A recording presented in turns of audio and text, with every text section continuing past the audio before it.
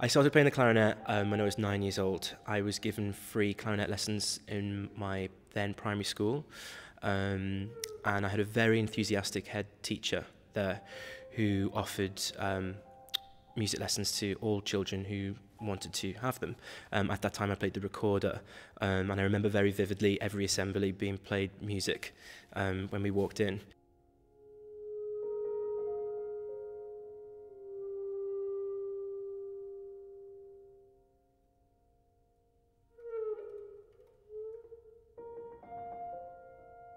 I was always kind of like fascinated by the sound of an orchestra, the sound of music, particularly classical music. And yeah, so I was offered clarinet lessons at the age of 9, and I didn't really kind of take to it until a few years later, really. And I just started to enjoy it, and was playing in my kind of local youth orchestra, and then a county youth orchestra, and then developed to the National Youth Orchestra and things. So I was always just kind of looking out for getting involved in whatever there really was on offer.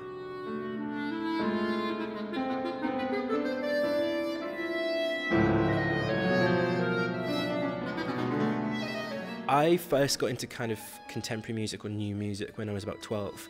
I heard The Rite of Spring for the first time on Radio 3 actually, and I was just completely blown away with it, and had to find out what it was there and then.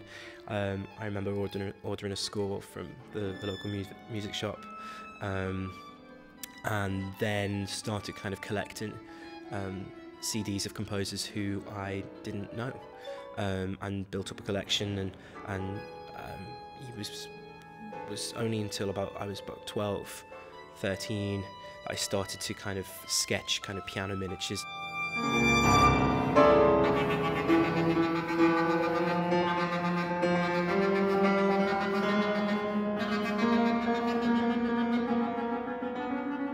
I joined the National Youth Orchestra as a composer for my first year there in 2004, and started kind of writing for larger forces and different instruments, and kind of built up my my musical language from there, really.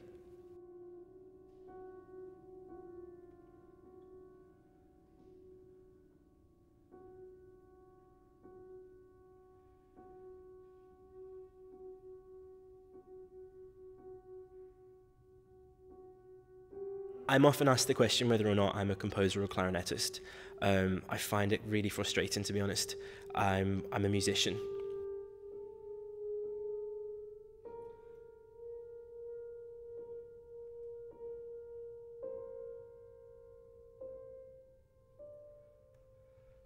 Performing is very much a part of who I am as a musician.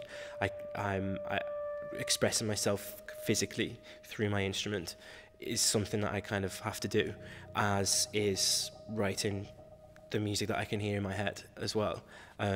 It's just they're part and parcel. I don't necessarily see the two of them separated from each other. It's very much kind of an intrinsic part of who I am as a musician.